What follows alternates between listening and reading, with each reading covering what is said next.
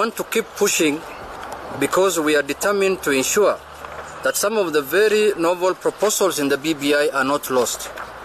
And if they have to be lost, it must be known that we made our best efforts to secure them. There is a real possibility of a national crisis if some of the BBI provisions don't become law. For instance, BBI is intent on finally settling the gender question in Parliament. As we all know,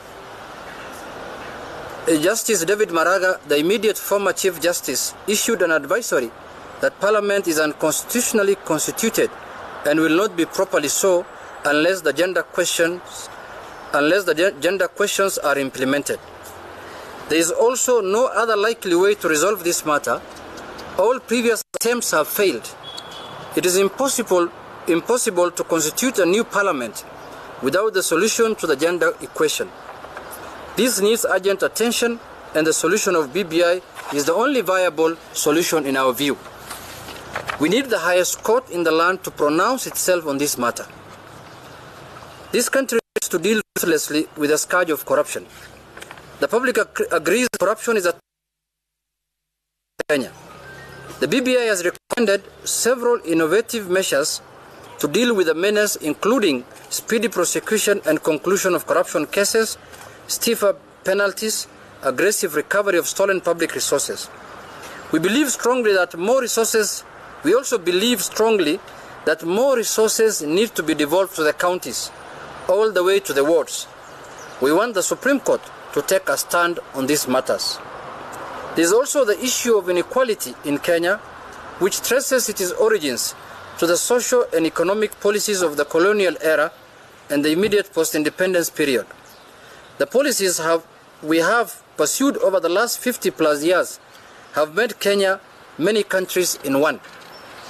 It's a fact that while a section of Kenyans have done extremely well, others have grown extremely poor over the same period. It's a fact that the country has not generated sufficient jobs, and people are getting very frustrated at the lack of sufficient opportunities and absence of social protection to the poor and vulnerable. The BBI has some viable proposals on how to create an economy that works for every Kenyan, how to address taxation, how to strengthen agriculture, livestock, and industrial sectors in rural areas to create jobs and eradicate poverty. We want the Supreme Court to pronounce itself on this matter. This country has been consumed by election-related violence since the return of multi-party politics in the 1990s. The period to and after elections have become civil wars in which the country loses property and innocent lives because of contest for power. It is the intention of BBI to avert the election crisis as that witnessed in previous elections by reforming the governance structure of the country. Again, there are no alternatives, and we are about to conduct a general election in less than a year. We want to hear from the Supreme Court on this matter.